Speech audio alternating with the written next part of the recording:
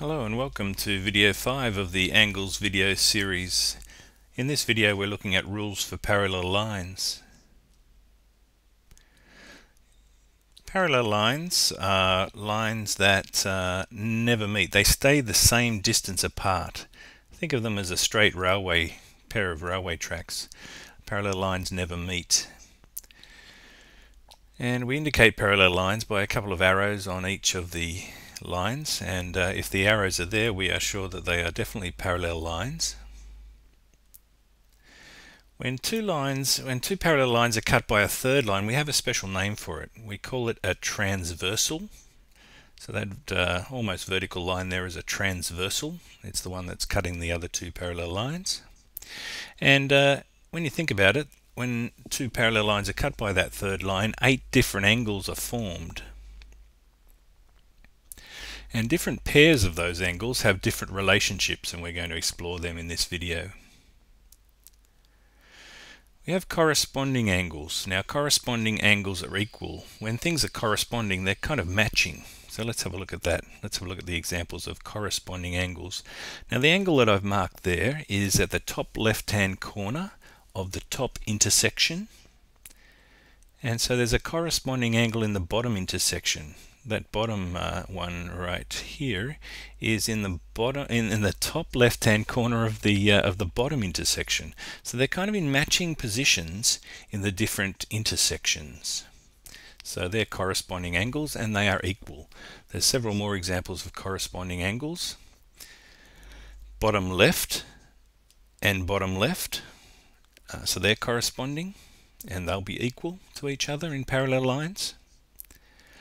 Top right and top right, they're corresponding, they're in matching positions and they're equal in parallel lines.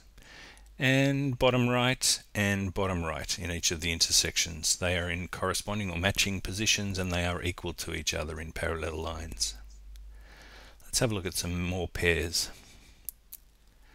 Alternate angles are equal. Now here's an example of alternate angles. They're on alternate sides of the transversal. Here's our transversal down here.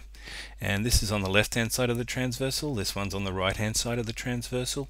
And you notice both angles are between the two parallel lines. So they're alternate angles, and they're equal in size to each other when the lines are parallel.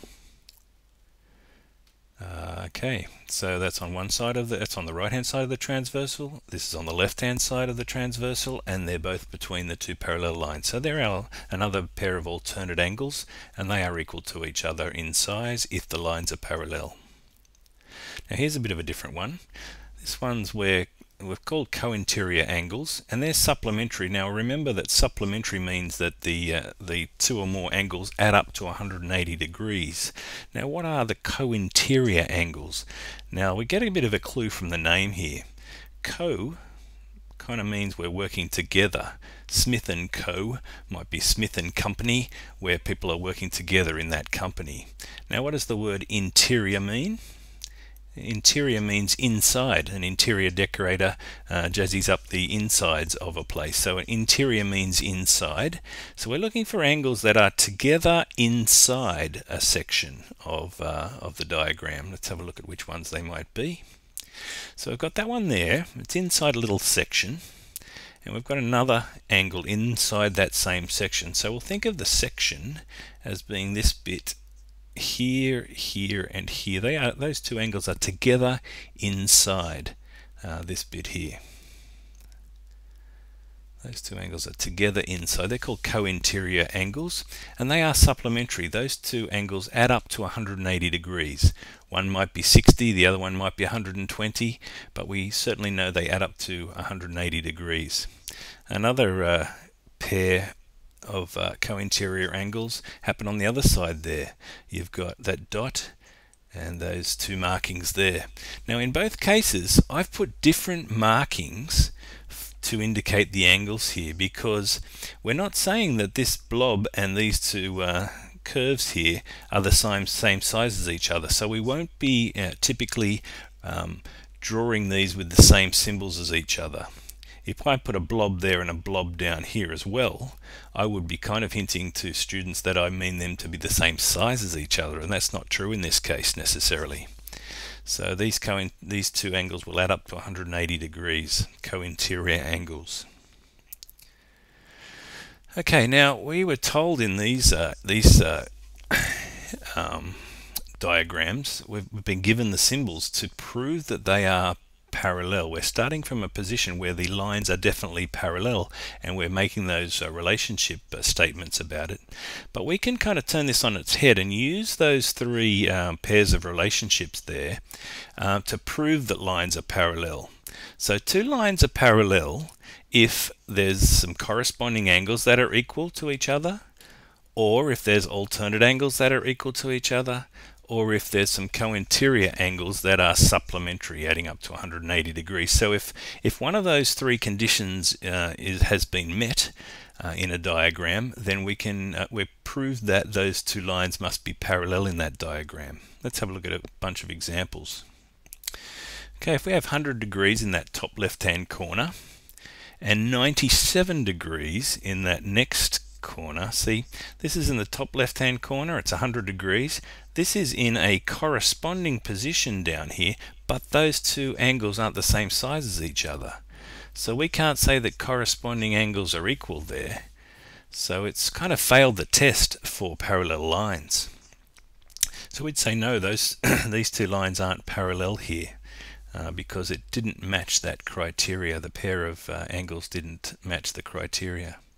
So on this right hand side we have a top right hand corner of 82, and in this corresponding position on the one below it, that's 82 as well. So they're in corresponding positions and they're equal to each other. We're given the same size angle there. So corresponding angles are equal, and therefore we know that those, we can say yes, this line here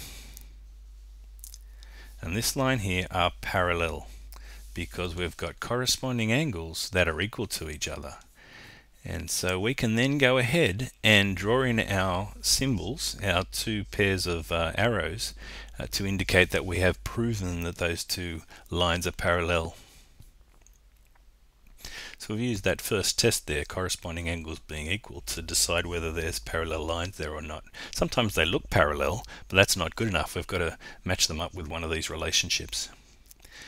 Okay, so we've got 76 degrees there and 76 degrees there. Can you remember what the relationship is between two angles that are on alternate sides of the, I've given it away there, alternate sides of the transversal and between the two parallel lines? Yeah, they're alternate angles. And in this case, alternate angles are equal. So I think we're looking good here. It looks like these two lines are parallel in this diagram because we've met that condition that alternate angles are equal. And we can put the symbols in to prove that, or to show that we've proved the parallel lines. In this bit we've got 100 degrees on the right hand side and 103 degrees on the left hand side. So they're in alternate positions here, but they're not equal. So I don't think we've proven that those are parallel to each other. Alright, now to use the third of our tests for parallel lines, our proving conditions for parallel lines. Now can you remember the relationship we told you about here? These are together inside here. We've got 110 degrees and 60 degrees. Now do they add up to 180 degrees? They would need to for our lines to be parallel. No, they add up to 170 degrees. And so our co-interior angles, they're in a co-interior position, but they're not adding up to 180 degrees. So we'll have to say no there. Okay, on this right hand diagram we've got 80 degrees there, and in a co-interior position there we've got something that is supplementary to it, adding up to 180 degrees. So we've got this and this in co-interior positions, and they are supplementary, so they've passed that third test for parallel lines. So we'll say yes, co-interior angles are supplementary in this right hand diagram, and so we can we've proved, we're confident they're parallel, and we can put those markings in. Quite a lot to take in there, but let's run through the rules that we just talked about. When parallel lines are cut by a transversal, we have corresponding angles that are equal, we have alternate angles that are equal, and we have co-interior angles that are supplementary or adding up to 180 degrees. That's when we're told that the lines are are parallel, those three conditions apply. And we can turn this whole thing on its head and say, okay, if we want to check whether the lines are parallel, two lines will be parallel if they meet one of these three conditions. Corresponding angles are equal, or if alternate angles are equal, or if co-interior angles add up to 180 degrees, then we can prove that two lines are parallel from the information we're given in the question. So that's quite a few new terms to remember there. You'll have to get your mind around those. So watch the video over and over if you like and get used to those terms: corresponding, alternate, and co-interior. You'll be asked to know all about that in some tests coming up soon, I'm sure. But I hope that helps a lot. And as I said, watch it again and ask your local maths teacher if you need some help. But there you have it, parallel lines, rules for parallel lines, and I guess it's a test for parallel lines as well that we learnt about there.